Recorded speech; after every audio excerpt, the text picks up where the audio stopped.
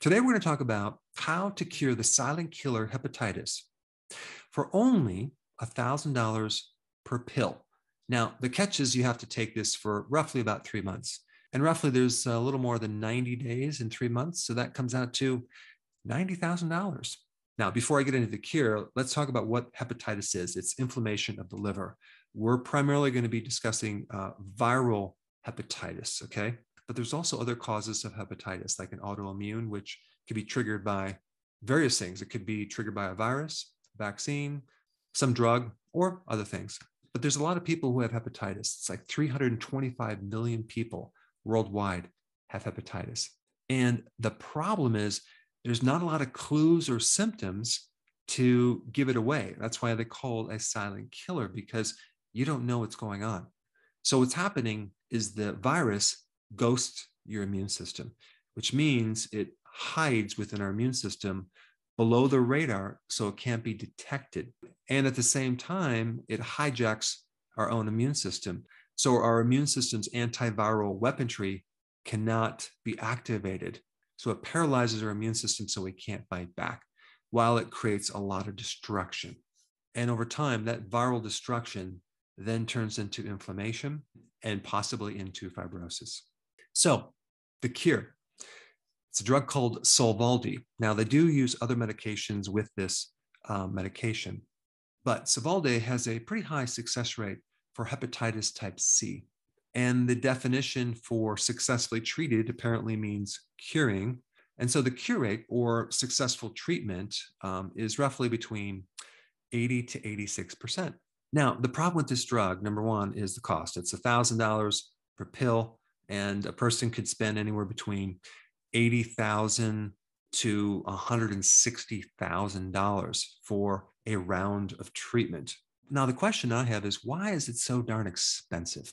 Well, there applies the R&D. It takes a lot of money to develop this drug. But there's a very interesting paper, I'm going to put in the description, that talks about the funding that they get in their R&D. But apparently this drug got over $60 million in awards, okay, both direct and indirect awards. Now, where does the government get their money? From taxpayers like you. So you pay for a lot of this drug research on the front end, as well as the back end. And it's very similar to me opening up a McDonald's franchise where I get you to pay for this, for all the initial cost, right? And then I get you as a customer. You come in there and you pay for the product. So you end up paying on the front end and the back end. Lots of people aren't aware of that. It's the government that's paying for a lot of this big pharma R&D, which I really think there should be a law that they have to pay us back. But anyway, what I did is I dug into some real interesting patents on using herbal remedies for hepatitis that I'd like to share with you. There's three main patents. The first one involved wormwood extract, coax root, and red sage root. And they claim to have a pretty high cure rate, 95% for hepatitis type A and 90% for hepatitis type B. Apparently, this blend of herbs was a secret prescription, which is handed down in a certain family from generation to generation. Well, when you apply for a patent, you have to reveal the combination of herbs. So I put that information down below. In the next patent for hepatitis, they used nutgrass and an herb or a weed called nargamatha. Nargamatha is the world's worst weed. And it's an extremely hardy herb that is just invasive. And it's just so interesting about these weeds. Like milk thistle is a weed, nettle root is a weed. And a lot of these weeds have natural chemicals that give huge health benefits.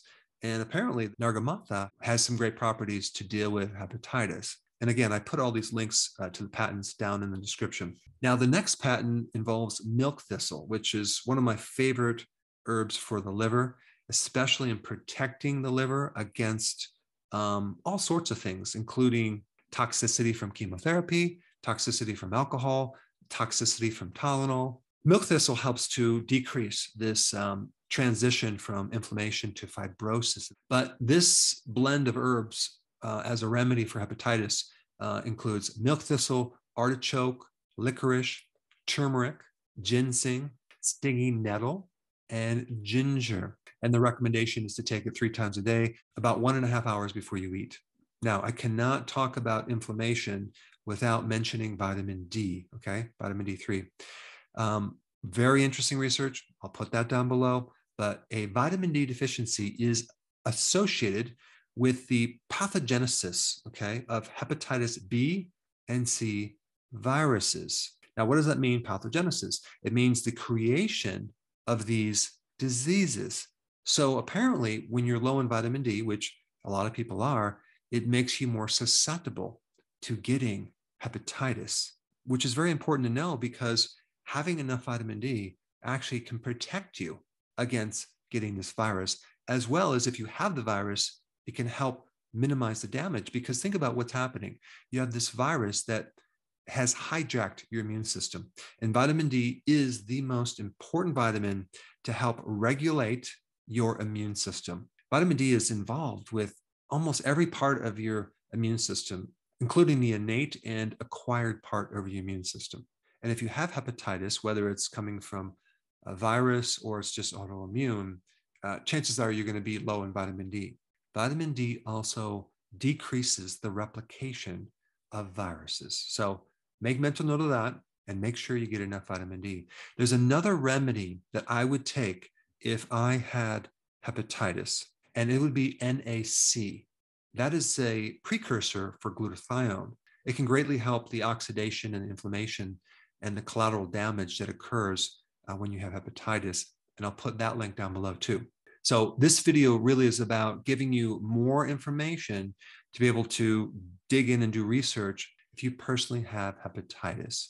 And I think the most important video for you to watch next would be my video that I did on vitamin D and the immune system. Check it out. I put it right here.